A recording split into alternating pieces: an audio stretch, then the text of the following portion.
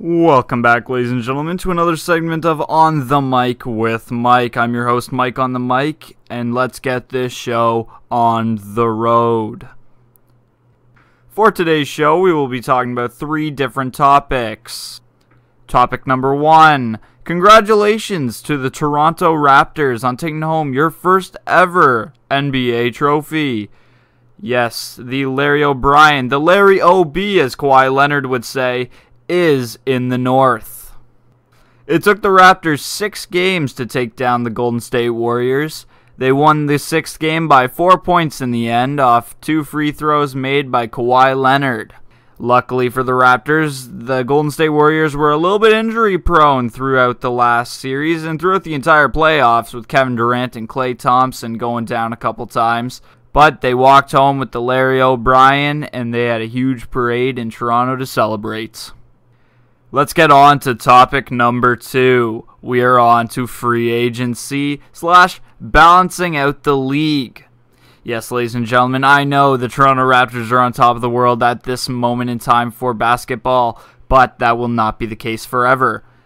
Their number 1 star and MVP of the playoffs, Kawhi Leonard, is gone.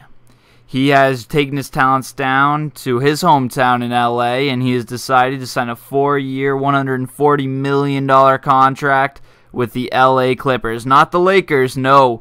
Good try, LeBron, but you're not going to be getting Kawhi. Over the last decade, there are a couple of interesting stats that I'd like to read off. So obviously, a decade is 10 years, and in that 10 years, there have been 7 different champions. 7 different teams have won the championship in those 10 years. 9 different teams have reached the finals in those 10 years. 20 teams can reach the finals. 2 teams make the finals per year. That is 20 after 10 years. And only 9. Let that sink in there for a minute, folks. I don't want to bore everybody with numbers, but I'm going to do it once again. Out of those 9 teams, only 5 have made the finals only 1 time in those 10 years. That means that 4 different teams shared 15 spots in the NBA Finals.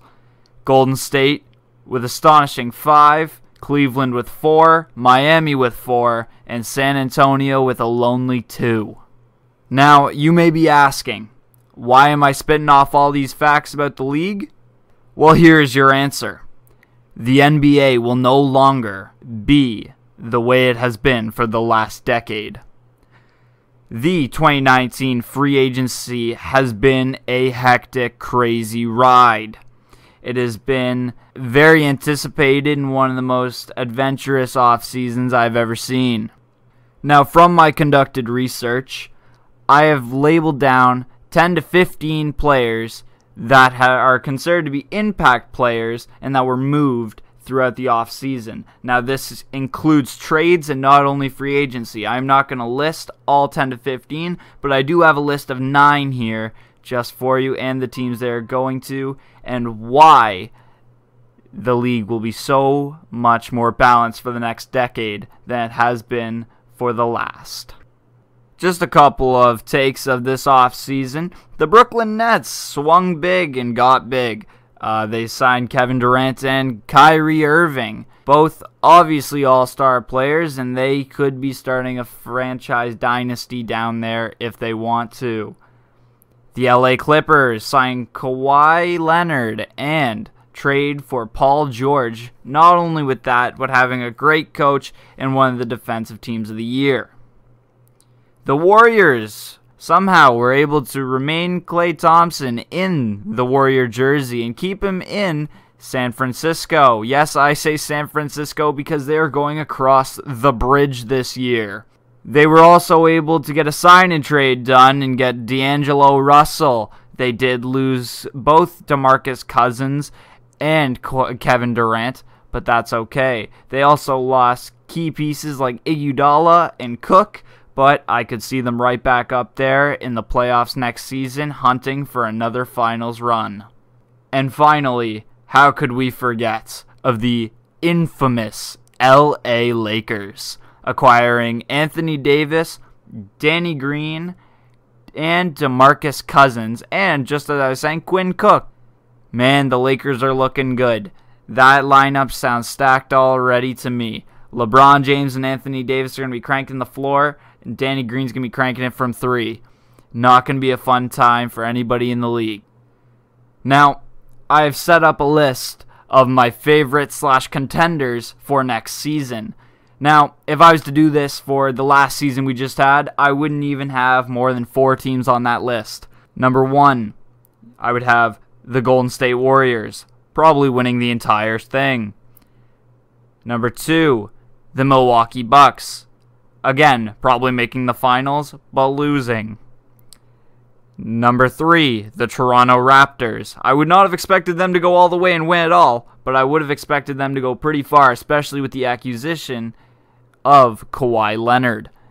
And then number 4, obviously, would have been the LA Lakers or the Houston Rockets. Once, obviously, when LeBron went to the Lakers, the thought is he's going to carry the Lakers. He got hurt. Some stuff went down. The rookies weren't really good enough to play yet. I know they aren't rookies, but their young talent didn't propel them into the playoffs, so they weren't given the opportunity to thrive. So I go to the Rockets, and the Rockets again, with CP3 and James Harden, you would think they might be able to take a crack at the Golden State Warriors, especially with a hindered back end and no Kevin Durant. Now, here are my favorites for this season. In the Eastern Conference, I only have 2 teams listed at the moment, the Milwaukee Bucks and the Philadelphia 76ers.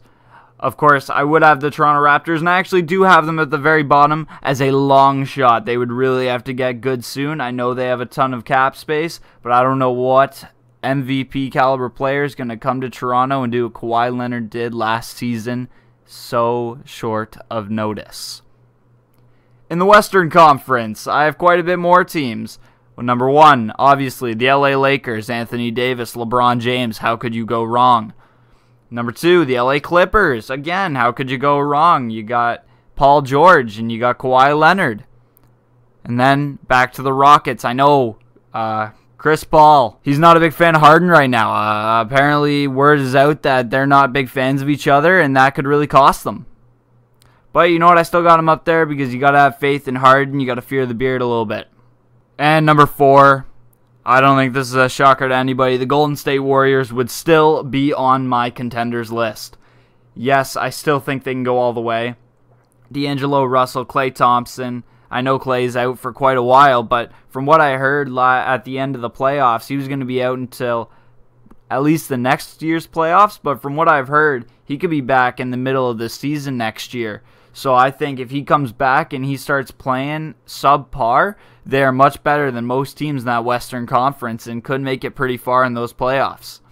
And again, my long shot for the Western Conference would be the Denver Nuggets. Finishing number 2 in the conference this season, they had a week off season, not making any big splashes and really just kind of holding on to what they have. They decided on just trying to build from beneath and trying to build from the draft instead of going out there and spending some money. We'll see if it pays off, but I'm very doubtful, and I think that they won't have the easiest time of getting there. Why is this decade approaching better than the last decade? Just look at this decade, and there's only one person to thank, and that's Kawhi Leonard. You look at last decade. LeBron James ran the show. He was in 8 of the 10 finals appearances. He made 8 straight finals appearances. 8. That is insane. That is a number that I don't even want to think about. That is going through high school 2 times that he did in the finals. That is absolutely insane to me. 8 years. But you know what that is? That's unbalanced. That created an unbalanced league, and it just turned out to be a Golden State Warrior Cleveland fest for, what was it, 4 or 5 straight years? 5 straight years? No, 4 straight years, sorry. That's what killed the league in the last decade. Now, what's different about this decade ahead? Like I said, it's all up to Kawhi Leonard, and it was all Kawhi Leonard why this upcoming decade will be the most competitive decade I have ever seen in my entire life. Kawhi Leonard had the opportunity to go to 3 teams in the end. If we're being 100% honest, he was going to the Lakers, the Clippers, or the Raptors. If he went to 2 of those teams, he would have made the league very competitive.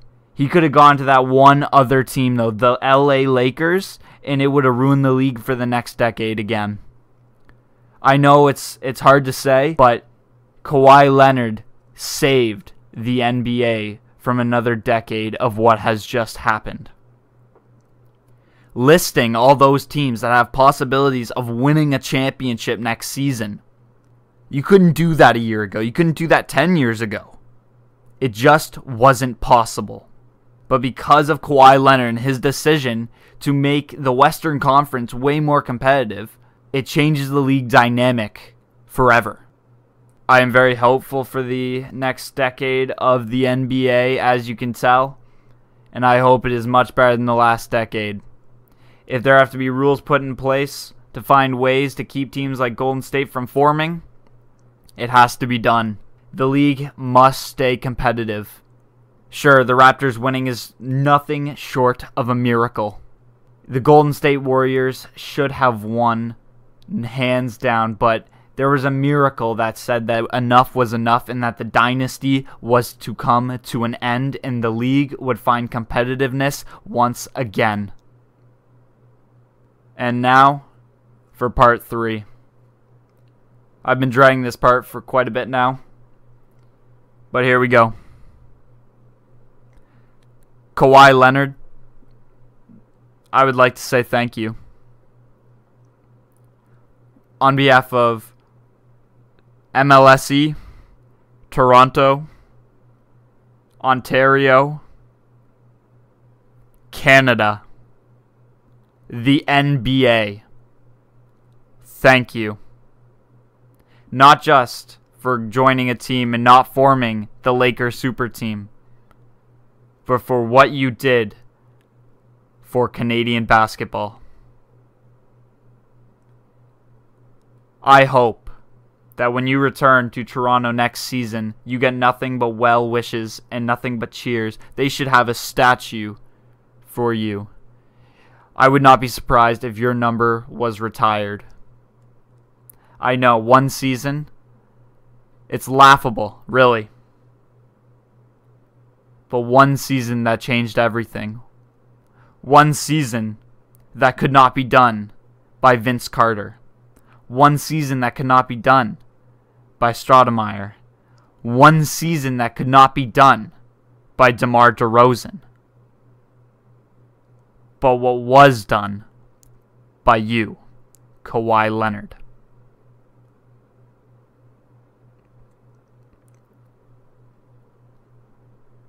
One year ago, John Tavares of the New York Islanders in the NHL decided to take his talents to his hometown in Toronto to play for the Maple Leafs. I 100% respect your decision to leave. You wanted to go home. You played your entire career in San Antonio. You won championship in San Antonio with a bunch of aging Hall of Famers.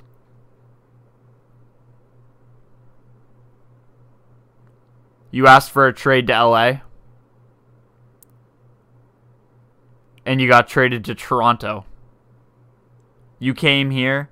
Yeah, I know you said you came here with open arms, but let's be honest. You wanted to go home. And I'm sure Toronto has become a home for you. I'm sure that it has become a special place for you to come. But it's not home.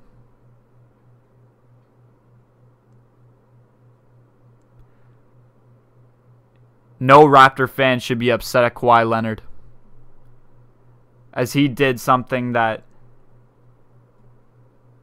kids dream of doing.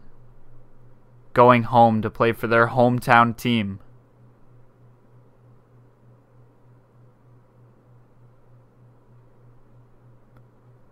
Thank you, Kawhi Leonard, for everything you have done. Your laugh, your New Balance shoes, your work ethic, your championship. Everything you have done has changed this country. I wish you all the best down in LA in your hometown with the Clippers. I hope it is everything you have ever dreamed of. And I hope it's a decision that you don't regret. Thank you for everything. Sincerely, Mike on the mic. Thank you for listening.